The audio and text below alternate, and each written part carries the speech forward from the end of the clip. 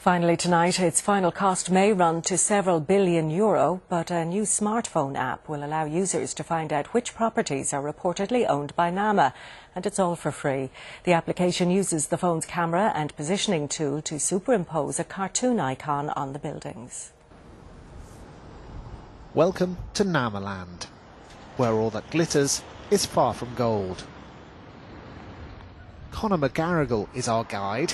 He's developed a smartphone app which lets you see which properties in Dublin are reportedly owned by Nama. The idea came from reading all the reports in the papers and the media about Nama and all the properties that were being bought up by Nama. But there's no list and there was no way of seeing which ones were in Nama and which ones weren't.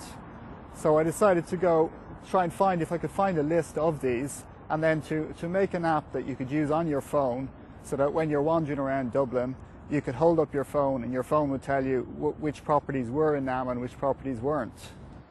If the property has been reported as being in Nama, a cartoon icon appears on the screen. I call him Nama Man, but he's based on the Monopoly Man. He's the little guy with the top hat and the cane.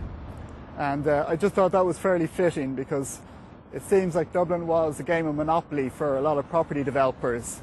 But in today's Namaland, they like to look on the bright side, as Conor explains. Thing is that if we own Nama, and if all these properties are our properties, well then, maybe you'll feel a little bit better if you can walk around and say, well, I own all these buildings, maybe things aren't so bad after all. And if that wasn't good news enough, Namaland itself won't cost you a cent. You can download the app free of charge. Philip Bromwell, RTE News, Dublin.